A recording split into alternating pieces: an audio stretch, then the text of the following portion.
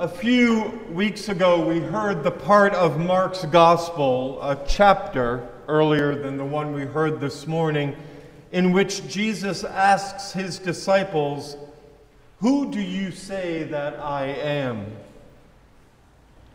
The question of identity as Jesus followers, that is, who is Jesus and who are we as ones who are called to follow the one called Christ?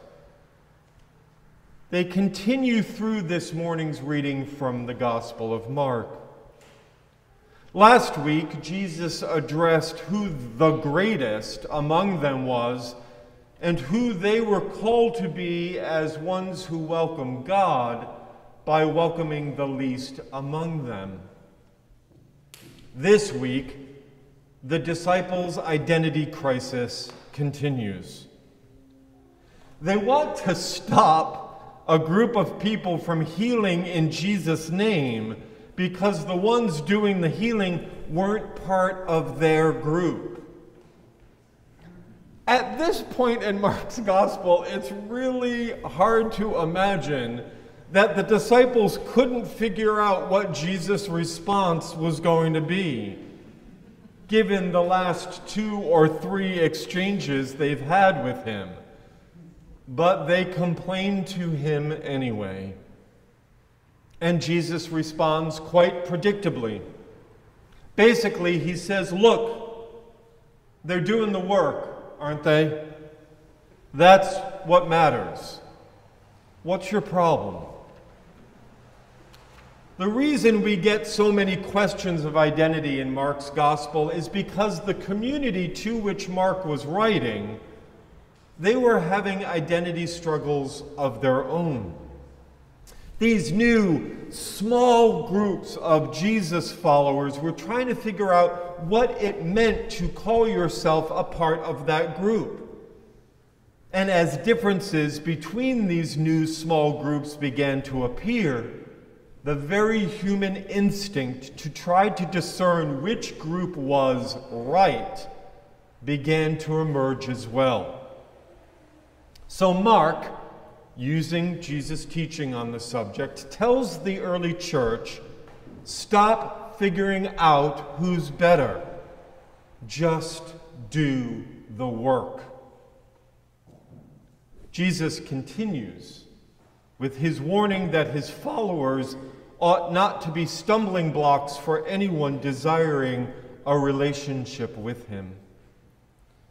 It would be better for someone who gets in the way of another's relationship with God to have a millstone tied around their neck and to be tossed into the sea, not one of Jesus' more subtle images. Jesus' harsh warning caused me to ask myself, how might I be a stumbling block to anyone who longs for a relationship with God? How might I be getting in the way? Of course, as a leader in the institutional church, I know that the church itself has been a stumbling block. Whenever the church has erred on the side of power or greed or fear, the church has caused many to stumble. And in many places, I know it still does, and it needs to repent. It is a human institution, and as long as it is run by humans on this earth who seek after power or greed, or who use fear as their guide, it will continue to fall short of being the church God calls us to be. But that's out there, somebody else's fault. I wonder about how I, as an individual, can be tempted by those same things.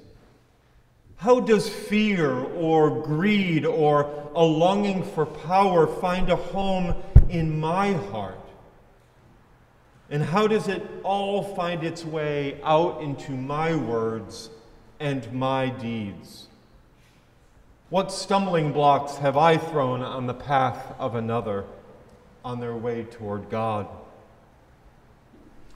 It can be easy, and it is quite tempting, as a more progressive congregation, in a more progressive denomination, in a more progressive part of the country, to assume we here gathered are without stumbling blocks.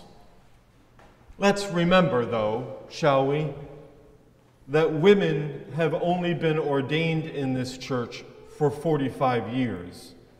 They have only been bishops in this church for just over 30. Women clergy in this church earn less than their male counterparts in the same roles, and they hold fewer leadership positions at the parish and diocesan levels. Let us remember, shall we, that though Jean Robinson was elected the first openly gay bishop in 2003, today there are only 3 openly gay diocesan bishops in the Episcopal Church out of over 110. And let us remember, shall we, that we are only just beginning to uncover and tell the truth of our church's historic and current role in the oppression of our siblings in Christ who are Black, who are Indigenous, who are Asian, who are Latino. And not to put too fine a point on it, but when my portrait joins those of the previous 13 rectors of St. Paul's Brookline lining the hallway, mine will be the 13th picture of a white male. So yes, there is plenty of work to be done in the church.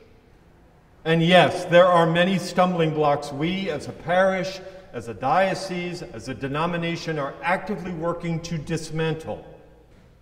And much of this work involves teaching people who God is not. God does not hate gay people. God is not inherently male. God is not white.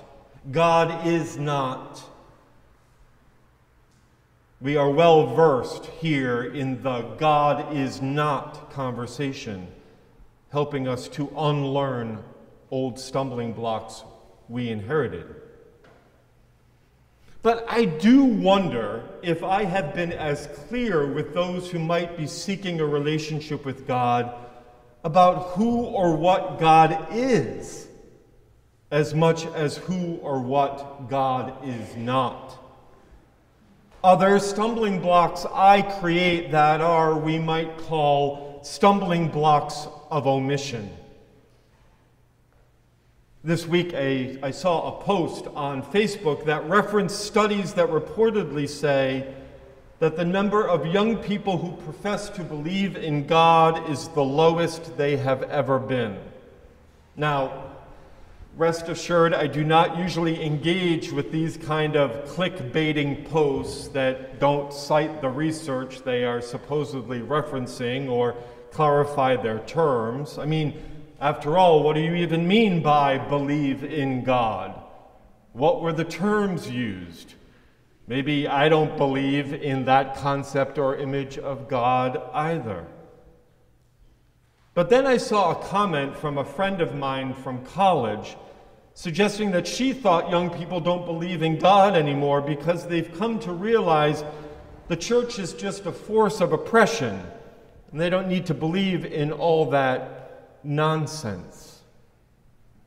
Okay. Ouch.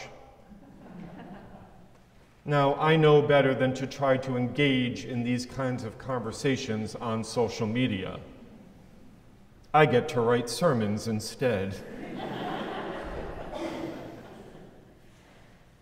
Reflecting on that post and my friend's response, I wondered if young people say they don't believe in God because they are only clear about who God isn't. And maybe they're not so sure who God is.